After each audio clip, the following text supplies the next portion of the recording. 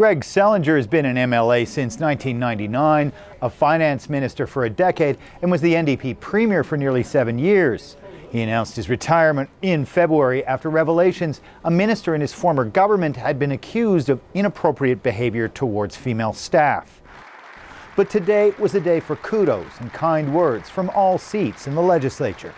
During his time as finance minister, the member for St. Boniface tabled 10 consecutive balanced budgets, which is a remarkable achievement. Madam Speaker, I offer my sincere and heartfelt best wishes from one premier to another to the member for St. Boniface.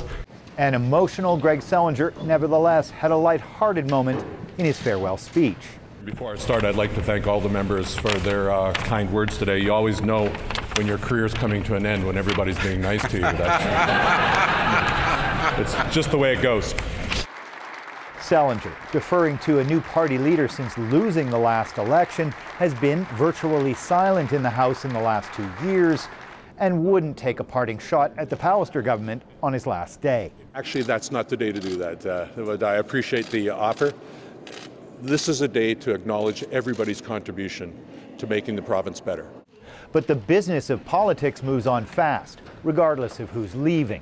And the NDP started hammering on the government for cutting subsidies for equipment for people who suffer from sleep apnea. And the opposition brought along victims of the ailment to make the point.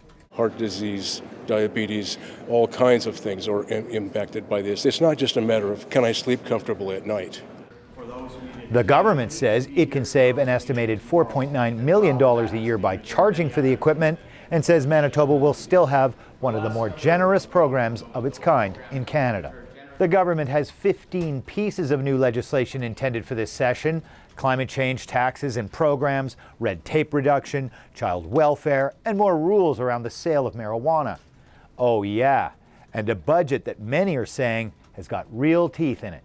That's on Monday. Sean Cavanaugh, CBC News, Winnipeg.